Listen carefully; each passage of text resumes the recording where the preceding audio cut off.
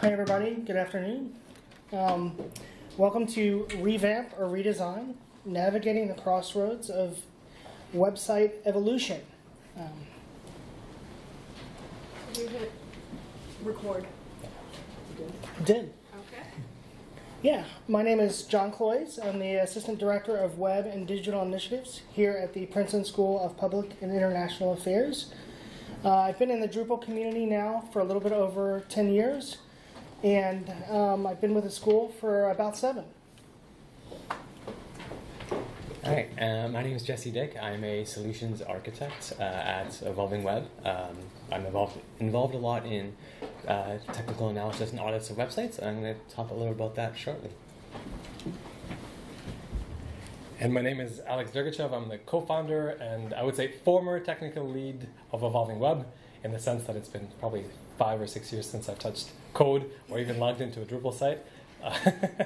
But it is my 9th Drupal Camp New Jersey, so I feel like I've earned some experience. Thank you. So today we have a lot to discuss and discover. First, we'll start out with a little bit of history and background of the SPIA website. Then we'll dive a little bit into sort of a website audit, how that translates to more of the goals and objectives and a content strategy. And then sort of the meat and potatoes of today's conversation is, revamp versus redesign. What's the difference and what are the pros and cons of that? Then I'll discuss sort of where I think we're going and sort of what the future holds, and then wrap up with some key takeaways.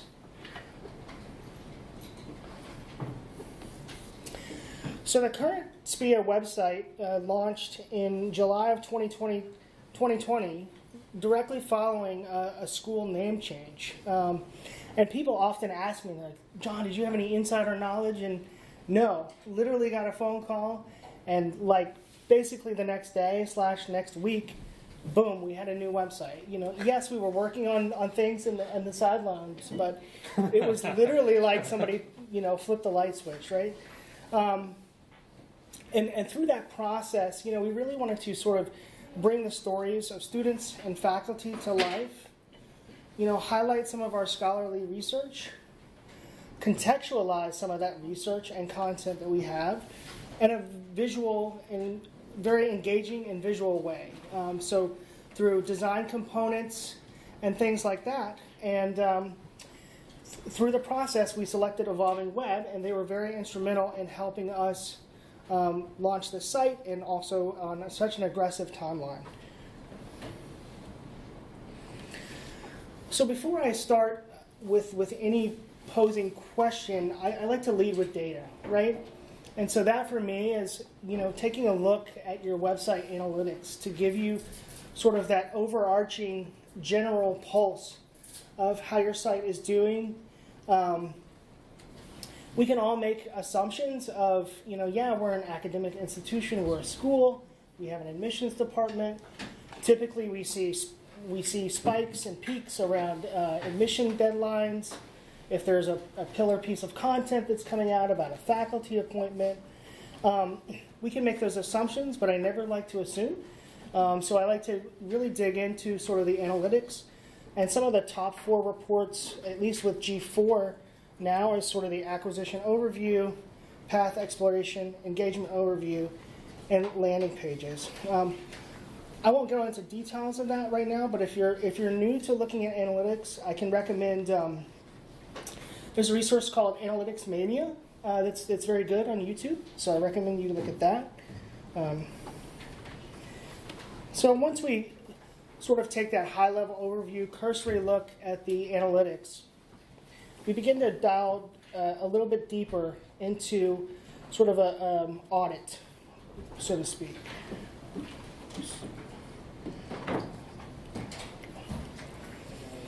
So I distill a website audit down to sort of 4 elements. UX design, technical, more of the content side, SEO, and then accessibility.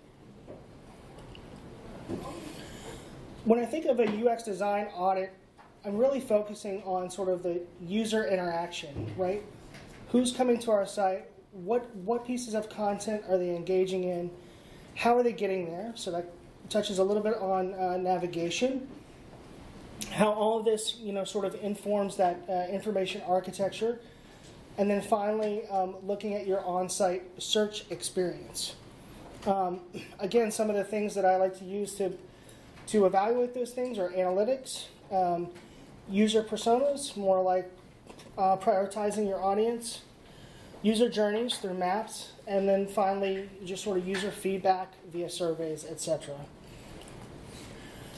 One of the things I want to highlight is sort of prioritizing your audience. I like to sort of rate these as primary, secondary, or in some ways not really applicable. And what I mean by that is primary audiences, they're vital to your school's success, and their primary interaction is with your website. Secondary audiences can maybe interact with a piece of social content and then get directed to your website. And then the audience that really don't interact with your organization or represent a priority group, such as like students or faculty or prospective students, etc. This is an example of just sort of a grad student journey map. I like old school stuff, so like, Post-it notes, a wall does just fine. Okay, great. And in terms of more of a technical audit, we look at a whole bunch of different areas, including the overall architecture of a website, and that's going to include some things like the coding standards, what kind of modules or extensions are installed. Specifically, when we're looking at contribs, are they still supported? Are they being managed by the security team, so we can have some confidence there that they're going to be secure in the future? We're also looking at things like the integrations that are in place. I'll cover that a little bit more. Also any sort of critical issues that might be that need urgent attention and remediation, but also maybe just the general overall quality of the architecture approach of a site. In terms of security and performance, there's a lot to look at. Again, the coding standards are going to be a big part of that, but also the hosting is going to be a huge player in that as well. We'd like to know if the current solution is working, if there's any gaps there. Is it a cloud-based solution that's going to scale well and perform well? Or is there any caching layers maybe that we need to consider to add to that? We're also looking at excuse me, at single sign-on. Do we have some ways to add some additional security with some additional integrations there? And again, like I said, the overall code quality is important to the security of any website. In terms of the functionality, looking at what we have in place today, what modules are filling that, what would we potentially need to augment, or even what do we need to add? Going back to that SSO, if there's an opportunity to add that in, that's going to help in many different areas, including just a easier login for everybody. And other integrations that we're looking at, maybe we have some other internal systems that need to be pulled in or that are being pulled in. Try to map those out, figure out what's there, what content is pulling in, how it's working in general. Also, maybe some search functionalities. It's common to use a search provider like a Solar type of system. We want to figure out what those integrations are there as well. And then just considering maybe what might be the roadmap, what's coming up in the future, what do we need to do there? And there's a whole bunch of tools that we use for this, including the entire Google suite, like John mentioned, analytics and a lot of other tools there, like Search Console, the hosting providers themselves, the partners, New Relic data, and just like regular updates. We also really like to use something called Screaming Frog that we'll cover in a moment as well. Our general methodology is kind of to do a bunch of sort of workshops or like meetings with the teams that are managing the site today, figuring out what's in there, what they're managing, what the infrastructure looks like. The code analysis, again, looking at the custom code and modules that we might have, the analysis of the general code for best practices, all that kind of things. There's various tools that we can use in the PHP world to really help out with that. Configuration analysis, again, just figuring out how it's set up, if there's multiple environments, and then how that deployment process looks like. Is it a kind of like an industry standard practice, or is there something a little bit less best practice that we can recommend some solutions on? And that's in addition to all the things that I mentioned previously. So I mentioned Screaming Frog, and this is just a quick snapshot of the results of a scan of a whole website. It gives us, finds all the content that maybe we didn't even know exists there yet. just through crawling it all. And this is a pretty overwhelming spreadsheet. But what we typically end up doing is trying to segment it and build some various pivot tables and seeing what data we can kind of extract from maybe, we start to see some structure under the hood and realize that we need to start redefining the overall content structure and maybe there's some new functionality that's needed to help fill some of those gaps or something that we didn't even know was there yet. So just diving into all that data, diving in pretty deep and doing various different ways of analyzing it, different pivot tables and whatnot. And while we're doing that, we're also looking at the overall structure. We tend to build something that we call a data transfer table that just outlines and documents the whole structure of the content type, including all the nodes, the views, basically everything, blocks, everything that we can. And we get into that, again, documenting it all, but really just looking for what else is in there that we should actually analyze a little bit deeper after that.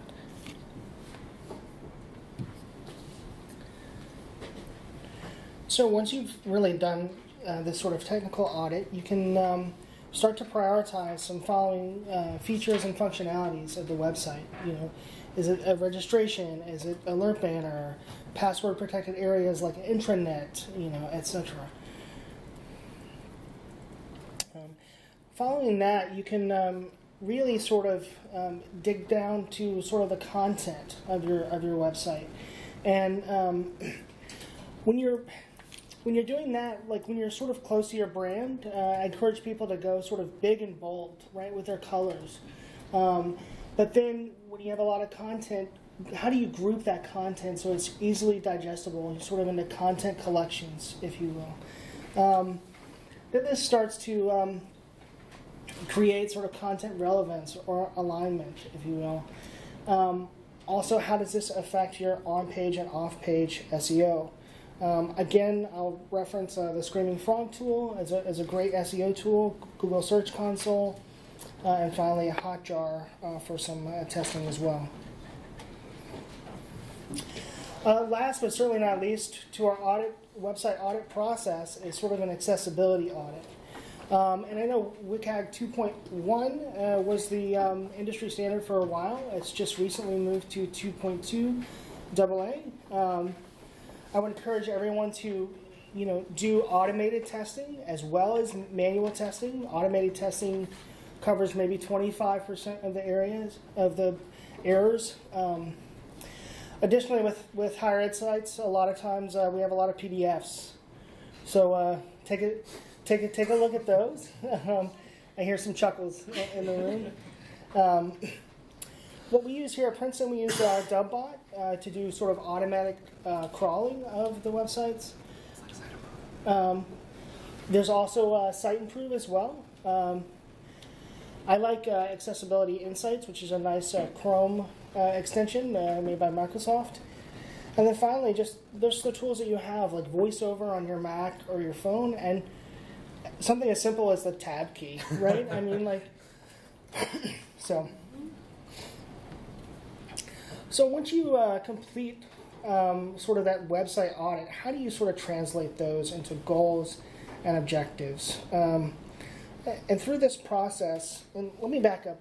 A lot of times a question I get is, how often should I do a website audit, right? And I like to tell people early and often, right? I understand if resources are limited, but really every 6 months, definitely yearly would be great. But anyway, so how do you turn those findings into sort of these goals and objectives? So quick example here is sort of building that brand awareness, right? How do you establish your website as credible, authoritative source within your industry and get the recognition and visibility that it deserves? Through this at SPIA, we've launched several initiatives over the past year. The SPIA in New Jersey, which was founded to produce and promote innovative policy statewide. We opened an office in DC to connect our students and faculty and our research centers directly with policymakers on Capitol Hill.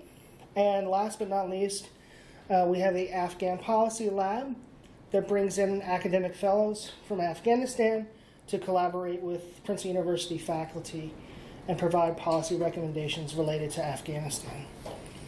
And now I want to show one of the things that we found that's not too surprising is that video drives a lot of traffic to our website and gets a lot of engagement, and it has been a really good source for us. So I'm going to play sort of this anthem video that we did for SPIA in DC. Yep.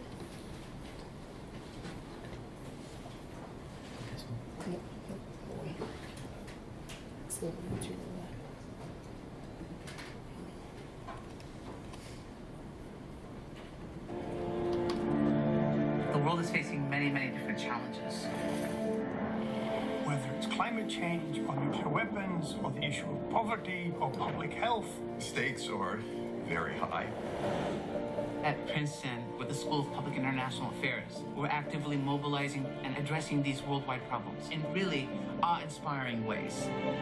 It's a rush to be here. We have some of the best economists, political scientists, social psychologists, historians in the world devoting themselves to the policy solutions based on science. I'm trying to understand why people get HIV and how to prevent it. In the US, it's a story really of racial health inequality. To me, the main discussion these days is how do we make sure that our democratic system continues to move forward, finding middle ground for common good. We're creating a virtual reality experience to deepen the imagination of ordinary people about what it is to go through a nuclear crisis. As a psychologist, I think being in a policy school makes me bolder. I can study how to keep people healthier, how to prevent conflict. I want the world to be more equal, and I think that solving a problem like climate change is consistent with that. Most of my students want to save the world. That's what they want to do. We train doers. They're interested in knowing what works. Students will team up with professors to take on war, security, immigration, political polarization, economic inequalities. But we don't want to be the ivory tower sitting yonder. That's why we're going to Washington, D.C. This foothold will allow us to bring in influential policymakers, to bring in our alumni, taking what we're already doing to the next level. At this school, if you want to be part of changing the world, you can do it. It's hard not to be hopeful. The next generation will imagine changing things that we could not have imagined, as we have imagined change that our grandparents could not have imagined. You know, as Margaret Mead said, never believe that a small group of individuals can't make a difference, but indeed that is all that ever has.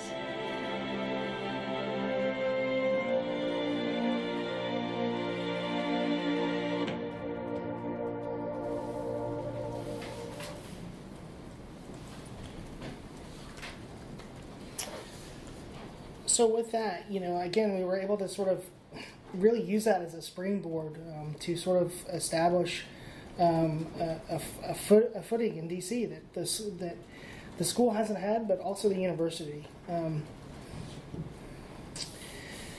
Another example is sort of expanding your reach or your audience. And one of the dean's priorities is internationalization. And last fall, before our admissions season, we had the opportunity to partner with the Washington Post on a geo-targeting ad campaign.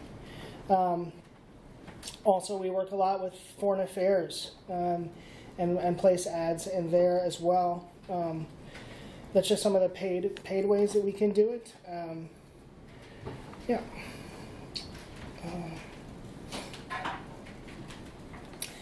Again, this is all about sort of improving the user experience, enhancing the website's usability, accessibility, to keep visitors engaged, and encourage them for return visits. We do a series here called Policy Profiles, and it highlights students that are currently here at the school, and whenever we talk to students and prospective students and even families, that's one of the things that comes up over and over again is, people are looking for someone like them, right? And so one of the ways we were able to do that is through these student spotlights. So here's a little screenshot here, but I was going to have him play this as well. Think those who get to attend, meeting the staff and admissions and really understanding that what took place behind the scenes in order for myself to have been selected, and realizing that I wasn't just a number, that I actually was a person that people were able to get to know through my application and wanted to further get to know. People are already having conversations about how we can contribute to the community of SPIA well after we graduate. So what distinguishes SPIA from other programs is certainly the value that it places in those that study here and the community that it builds and lifelong relationships.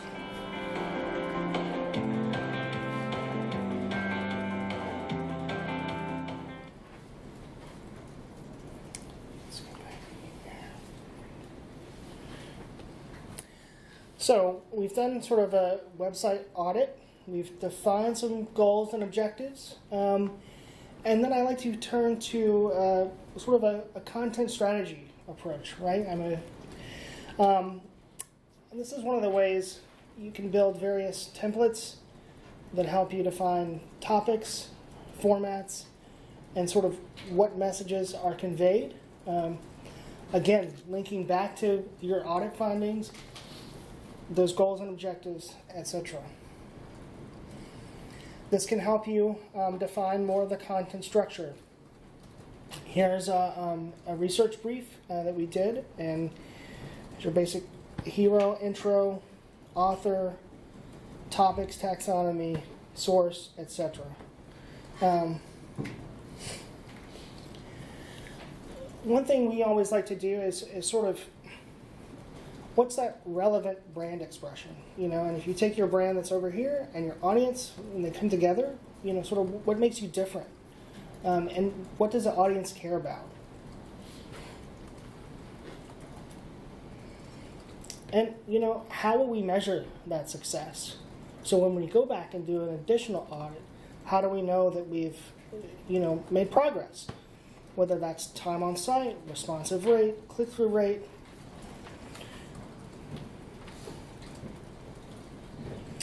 So, the big part of today's presentation, revamp versus redesign, and what's the difference? So when I talk about a revamp, I mean you're refining your design, you're adding components to your component library, you're using content collections to update your content, you're enhancing functionality and user experience through your audits and the goals and objectives that you defined before. Redesign, you start to see more of branding changes, messaging, positioning, even some technological advancements, which we'll discuss in a minute. Maybe some changing in leadership, goals and priorities, and you want to remain relevant. You want to have that competitive edge. So when to consider a revamp? If you look at your site and your content seems a little stale, outdated. Search results are no longer relevant. Functionality is frail. And your designs seem a little limited or flat. Also, a huge one is maybe some budget or resource constraints. So through the years, I guess it's been about 4 years now. I've lost all track of time since the pandemic, but we've implemented some of these things to sort of enhance and meet those needs through popular search terms, facets. I mentioned content collections. So here we sort of have our news at SPIA. We have a little bit of a timeline feature here to the right that we're using more for content. And then your typical stats and facts at the bottom.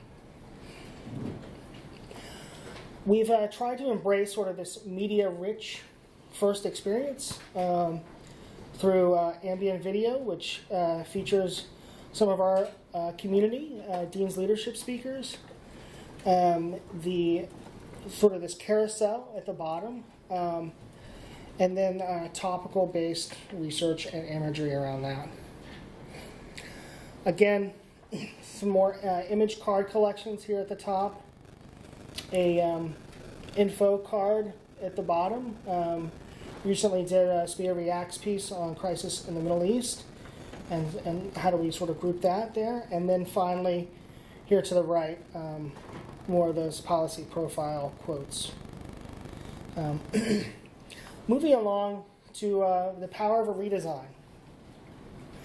As I mentioned before, you can just really embrace a new brand or creative direction. Really start to consider those bigger technical advancements, which we'll touch on in a minute, and start to show alignment to those strategic priorities that maybe have changed because of a change in leadership or your staff. Recently, the Princeton University partnered with a branding and research firm, and here's some of the findings and examples out of that. You'll see a lockup at the bottom, some masking patterns, etc. there. One big thing, advancement that's happened in the last 4 years is Layout Builder.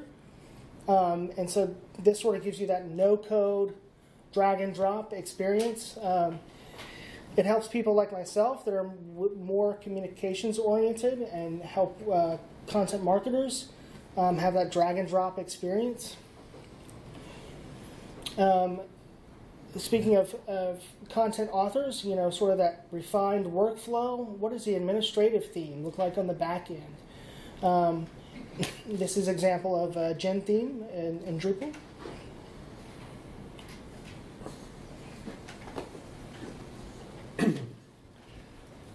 So to bring back the conversation to the original subject, which is, are you doing a revamp or a redesign? Like, what's the right thing? So when John mentioned to me that he was doing this talk, I got very excited.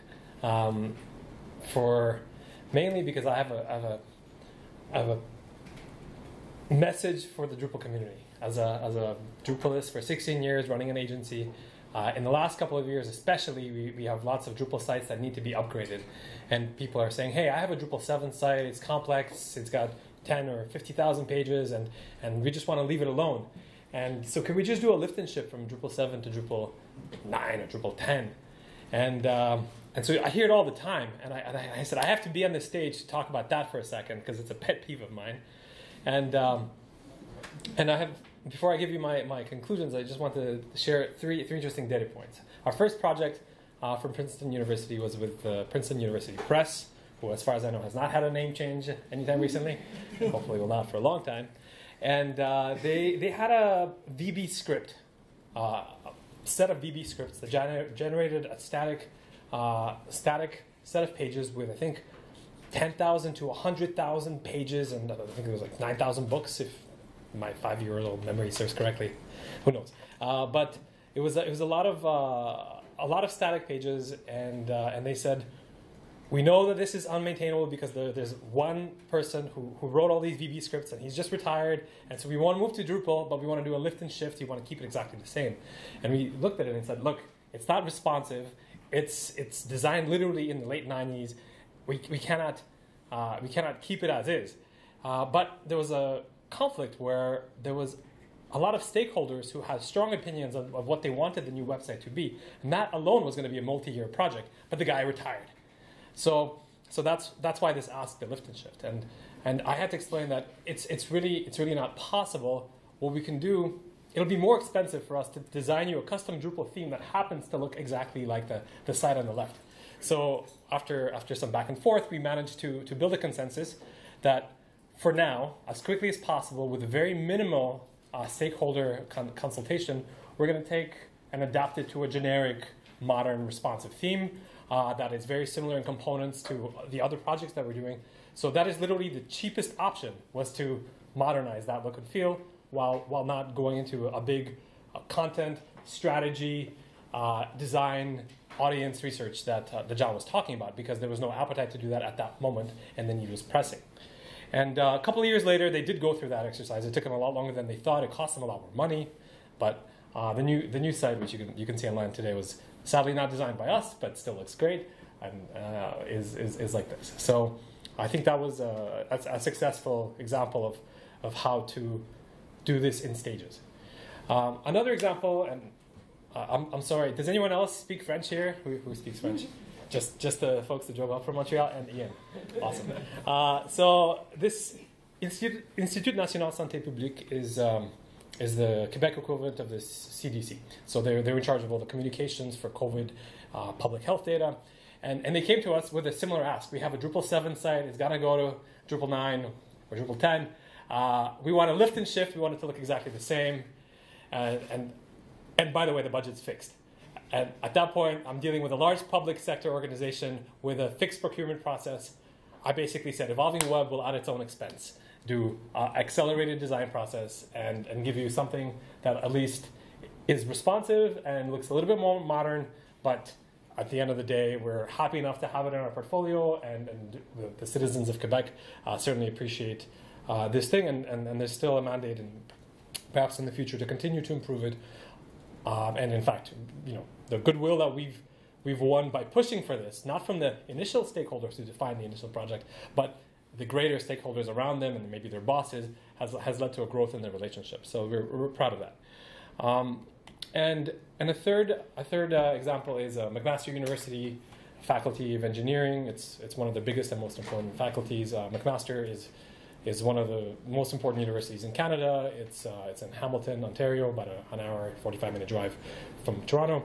And so this old site was conformant to their brand. Unfortunately, their brand looks like that. I have to say, we have the pleasure of a client who on one hand says we have to respect the communications team's brand, and on the other hand, we don't want to stick to the old brand because every website looks like this, and we don't want to look like this. And we're kind of stuck in the middle because we're like, yeah, we want to improve it, but yeah, we want to be usable and not confuse the audience members. Are you still on a McMaster site, or is this a separate organization? And so we worked really hard with them, and we kept a lot of the colors, a lot of the same typography, but we introduced certain treatments that greatly evolved the brand. And we're hoping, although it was just launched a month ago or so, we're hoping that this might become a template for future sites, for the evolution of that brand. And here we did have that explicit mandate to evolve the brand, and so we're very proud of that. So I mentioned these examples so that you're kind of on the same wavelength to answer the question, well, to what extent do I do a revamp, a lift and shift, a replatform? And I think the answer is really, it depends on the context. So you did the analysis and you started with why, and I hate viral stuff, so just like the quote. You started with like who your audience is and what is the content that's worth keeping. You did your Google Analytics research and you ran Screening Frog, and with all of that, you have a sense. What is the complexity of this project? What are my organization's needs? What is the mandate that I have today?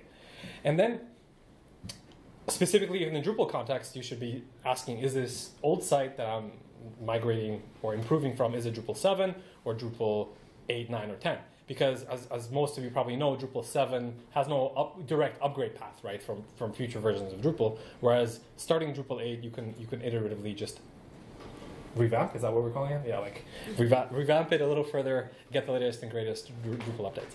So if it's a Drupal 7, that means it's a replatform. It's as if you're migrating from Cascade or Terminal 4 or whatever other CMS you can think of to Drupal. You're rebuilding everything brick by brick. You're writing automated and manual migrations. You're going to be figuring out which pieces of content to keep or to remove. And at that point, you're forced to do some kind of redesign. But which kind of redesign depends on the organizational context and the mandate that you have and the stakeholders. The other thing is, as I took a screenshot of one of our summaries of these technical audits, and we see how many lines of custom code, and how many contributed modules, and how many pages and in another screenshot you would have seen how many pages of each content type and how many fields does each one have. And so getting that complexity of the content that you're working with will help you understand the constraints that you're under. And so it's taking all of those constraints into account, you can decide what's the best course of action. And generally, while I'm definitely not an agile, dogmatic person, I think there's a lot of great takeaways from the lessons there. And so that agile methodology kind of suggests that you proceed in an iterative fashion, deploying often and showing value all the time. So I think that is safe for everyone to keep in mind. Make sure that whatever project you do does the most with the limited resources that you have, both money, staff time, availability of external resources or not, and constantly delivers value to the organizations, to the end users, to the employees, and achieves their business goals. And so that's my advice to you, is to do the best job that you can with the constraints that you're under, and always show the most value. So that's my answer to Revamp or Redesign. Thank you. Thanks, Alex. So where does that leave us today? You know, you may say, well, where are you going? And the answer is both. We're going to continue to revamp, as we've always done, to promote the scholarly research, to support and amplify our various program offerings and offices. But we're also going to look towards a redesign to better respond to these new branding guidelines and to embrace the technological advances that have happened in the past 4 years, like Layout Builder and the Gen theme, etc. So again, some key takeaways to sort of wrap up today. Just lead with data. It's your friend. Do a website audit. How does that translate to sort of your goals and objectives? Develop that content strategy, and then finally feel good to make an informed decision. Thank you so much.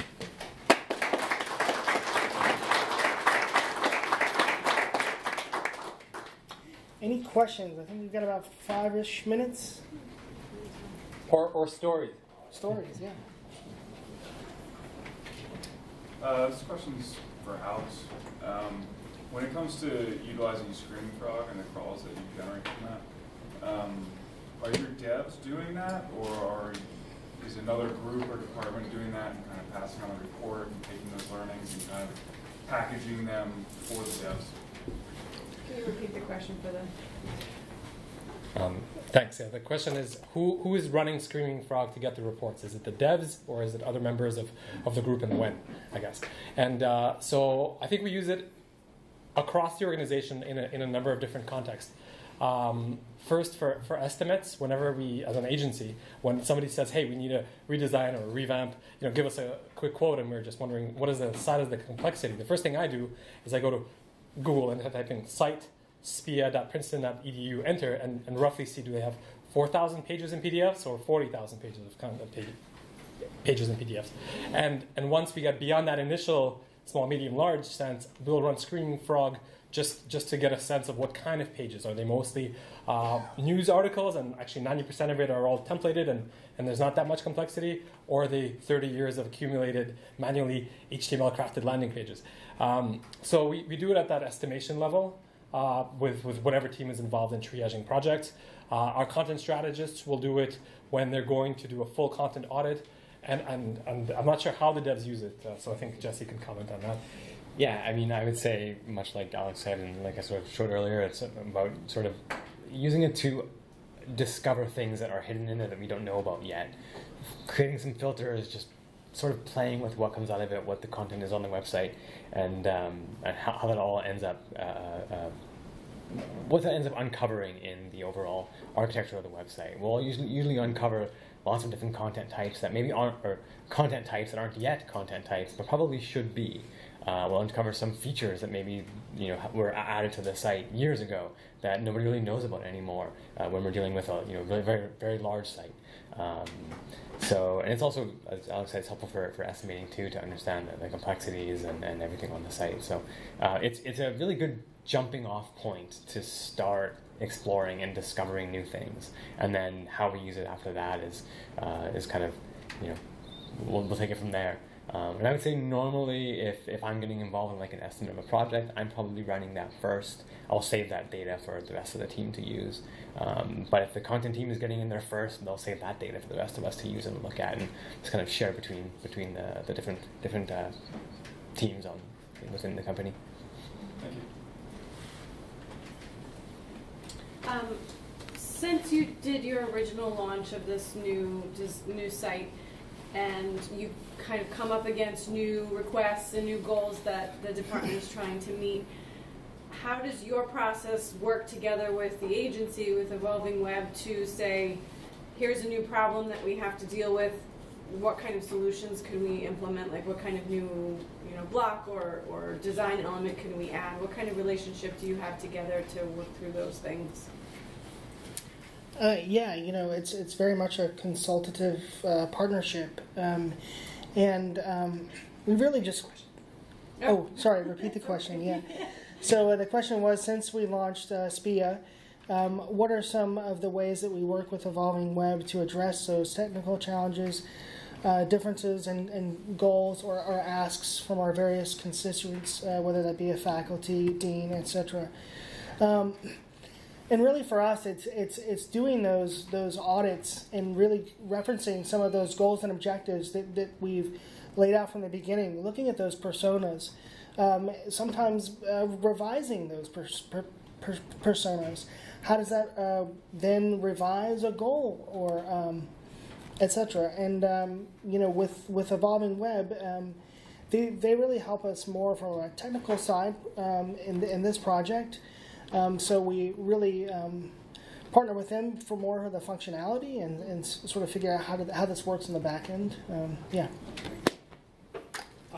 I do want to add that we actually have a special relationship with SPIA compared to many of our other clients because of the technical and strategic maturity of the team. Many of our clients end up buying like a monthly maintenance package, and here there wasn't really a need for that because it's well taken care of internally, and it kind of is a bit of a strain, right? Since if there's not an ongoing commitment, how do we stay very active and support them when from time to time they do need something? So to that end, I would just like to thank John for his tireless advocacy of the work that we've done and being our advocate within the Princeton community that led to lots of work. And so the fact that he invited us to co-present with him in this context is an example of that. And so we're able to really go much further than maybe the limited number of hours that they need when they need specific things. So thank you for being such a great partner. Yeah.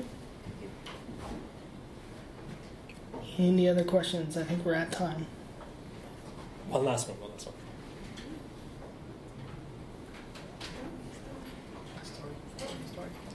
So who has the story? All right. Over a beer tonight. Yes, coffee. Yeah. Thank you. Now, a word from our sponsors. Guys, Evolving Web is helping organize a Drupal camp-like event called Evolve Drupal in Atlanta. It'll happen on a Friday next month. We're expecting between 150 and 200 people. And we would love to invite y'all and your networks to come. The tickets are $50. And it's really a little bit different than camps in the sense that we have only 2 tracks, so it's a little bit more curated in terms of the number of talks, and we managed to balance them between a quarter of the talks are design systems and UX design and related case studies, a quarter of the talks are higher education type of stuff like this talk here, a quarter are technical, DevOpsy, Drupal camp style talks, and a quarter is accessibility and all kind of digital best practices. So we hope to see some of y'all there. Thanks.